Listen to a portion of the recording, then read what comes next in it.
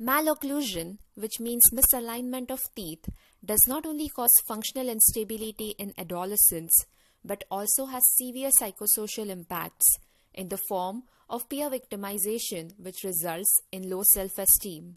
It is rightly said that some tortures are physical, some are mental, but the one that is both is dental.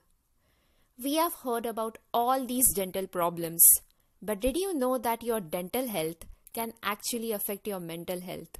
That's what my research is all about. I thought of studying the impacts of malocclusion on psychosociology of an adolescent. First objective was to gather evidence on such psychosocial impacts, and second was to critically analyze today's treatment needs indices from a patient's perspective.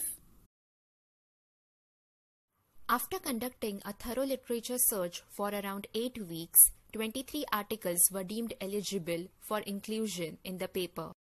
CASP assessment tool was used to determine the quality of all these papers. There were 4 key findings that resulted from high-quality papers. The findings of my review confirmed that teeth were the 4th most common cause of bullying amongst adolescents and that 60% of them were immensely upset about their teeth. 12 high-quality papers confirmed that currently used orthodontic treatment needs indices have several limitations from patients' perspective about their teeth. There is a need to combine consumers' and clinicians' perspective for judicious orthodontic practice.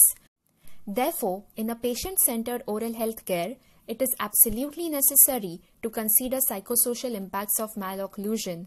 This will not only reduce such impacts but also facilitate judicious use of orthodontic resources. After all, what you think about your smile really matters.